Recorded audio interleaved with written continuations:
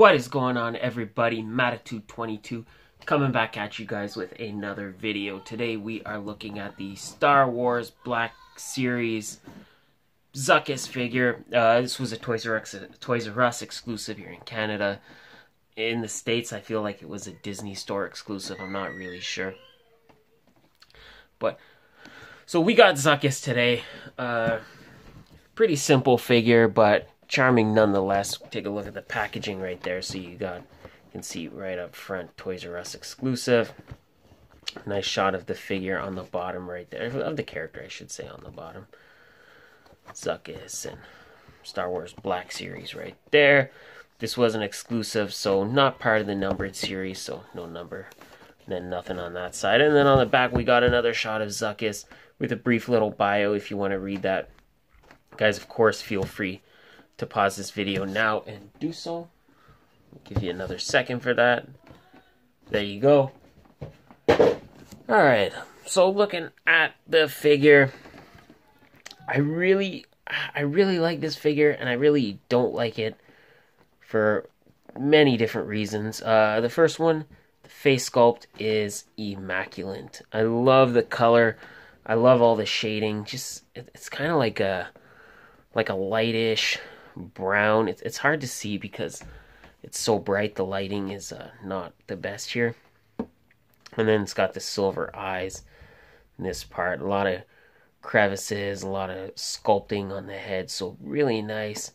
And we got these little tubes which go all the way to the back. I don't really know Zuckus's deal. Is this like a human in a suit? Is this an alien? I'm not really familiar.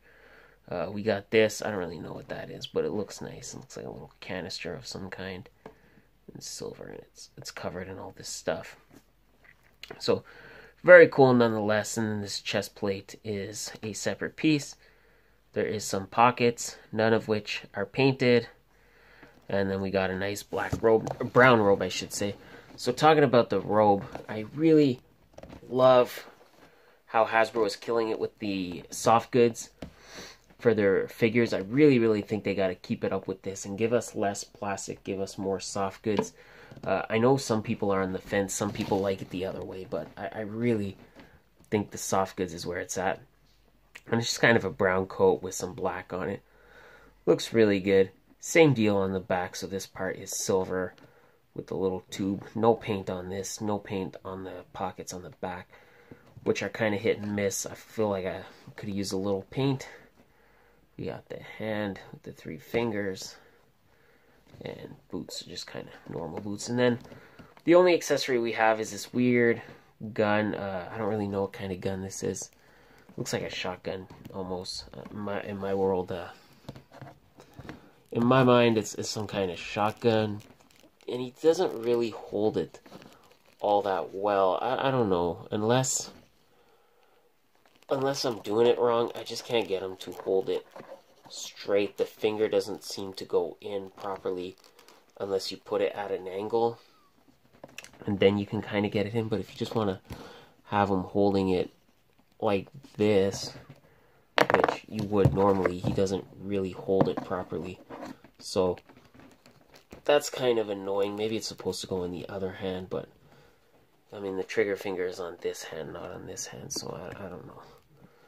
But nonetheless, you can get them in there nice, and the gun is nice actually. So it's molded in the black plastic, but there is some brown on it, so it does look good. It does look good nonetheless. Articulation for Zuckus: head moves side to side, forward and back. Arm moves up to there, moves in this far, out that far again. Thanks to the soft goods, no articulation is inhibited. I have a swivel, double jointed elbow. Feels like we have a ab crunch, but not really a waist twist. Hips move out this far. Again, thanks to the soft goods, they won't inhibit any of his articulation. Kicks this far forward. This will, on the other hand, but you can just kind of move it out of the way. Moves that far back. Double jointed knee. Ankle rocker and ankle pivot. A bunch of, please ignore that, a bunch of stuff just fell down behind me.